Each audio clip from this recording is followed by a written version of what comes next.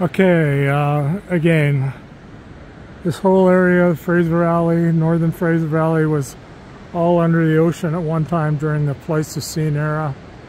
And this clay was laid down here. There's a whole layer several yards deep, and this covers the whole of the northern Fraser Valley, at least that I know of.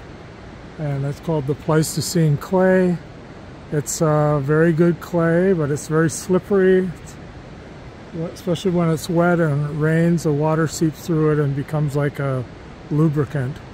So anyway, in the future, this whole slope will slump down because of that clay, usually after it gets wet, after a violent rainstorm. So anyway, that's called the Pleistocene Clay, and that's a hazard to this whole geographic region. I'll show you this whole area is a base of clay. See all the clay there?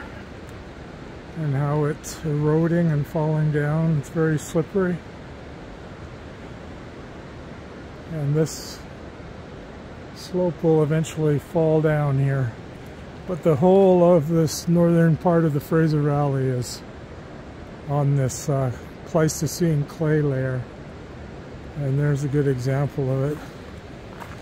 So, and it's quite a few feet, if not yards, thick.